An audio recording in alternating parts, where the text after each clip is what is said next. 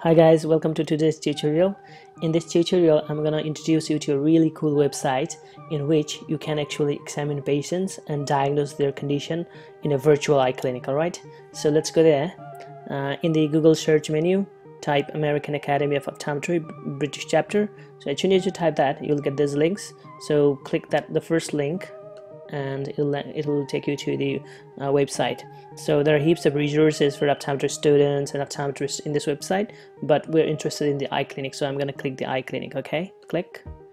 As soon as you click that, click OK. Hello doctor, you have 12 patients waiting. So we've got information that we have got 12 patients from the receptionist. All right, so this is the virtual eye clinic, and there are like different consultation rooms, 1 2 3 4 up to 12. So it's going to be a lot of fun diagnosing the patients. All right, so I'm going to show you how to access the patients and how to examine them, and I hope you'll have fun exploring this virtual eye clinic. Okay, let's go to the patient consultation room 1 and see. Okay, we've got this young old fella over here as our patient. He is 78 years and his name is, his first initials are JS. Okay, so in this area you're going to see the patient particulars and patient data. So this is the chief complaint. If you want to know the history, click here. It'll give you the history. If you know the general health, click here. It'll give you the general health. And if you want to know the prescription, now for the prescription you have to go over here and drag that phoropter. Click and drag that phoropter. Click the phoropter and drag that phoropter to the patient's eye. Okay, and then as soon as you do that, release the mouse button, then it'll give you the prescription as well as the final best corrected visual acuity. Okay, now click and drag it to the other side. Okay, now we've got the prescription. Now we want to see the oculomotor balance and stuff. To do the oculomotor balance, click the patient's face and it will go to a different page where you'll have different options. So you've got the cover paddle, so click the cover paddle and do the cover test.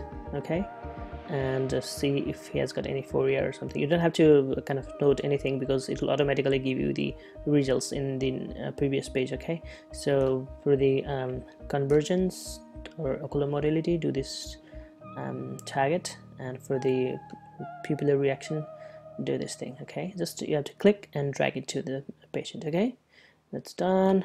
Now you see that there is a no strabismus, small foria present, and pupils are normal. Okay, now we're gonna do the IOPs. So in order to do the IOPs, we have got the Goldman tonometry. So we need to put some eye drops in the patient. So there is a drug cabinet. Click there. And then you have got 3 options. There's the pilocarpine, that's the tropicamide, and that's the benoxinate. That's the one, that's the anesthetic. So we're gonna instill that anesthetic to the patient. Instill. And so it says instilled. Once you instill that, instilled. Okay, now go there. That's done. Now we're gonna do the slit lamp and tonometry. Okay, slit lamp and tonometry. Now do his right eye. Slit lamp shows that there is narrow angle, very narrow angle. Okay, now in order to measure his IOPs, click that tonometry button over there. Click. Okay, I've got 27 millimeters of edge. Now drag that slit lamp to the other eye. Okay, so you've got the slit lamp image of the other eye, and click. You've got the IOPs as well. Okay, so probably we're reached to a provisional diagnosis of the patient, but high IOPs and shallow angles. So that means that he has some sort of closed angle glaucoma or angle closer glaucoma, right? You can confirm, you can do the ophthalmoscope and things, but this is the earliest time that we could manage. But if you do ophthalmoscope, it will take 5 minutes and it will increase the time.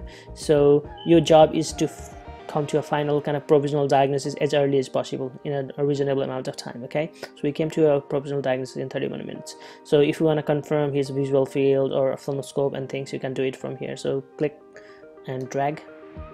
Okay, there. So you got the left eye fundus image. Click and drag it there. Right eye fundus image. Okay, and drag it and keep it over here. Now if you want to confirm his visual field, drag that visual field machine over there and then do it. Okay, we've got some visual field deficits in his lower quadrant, so I don't know if it's specific to glaucoma, but it is something which confirms our diagnosis. Okay, so now once you've done all these things, you want to confirm your diagnosis, go over here and click that flashlight lamp and click here So you'll get the diagnosis. So subacute angle closure or narrow angle glaucoma. If you're right, well done. So they've taken about 31 minutes with this patient. So we took around 31 minutes, so which is good.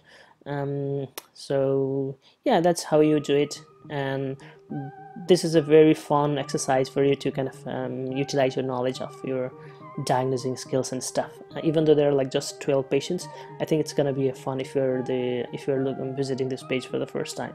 Actually, in my undergrad years, I used to do all this this kind of exciting stuff while I was in the library and stuff. So good luck and have fun with this website.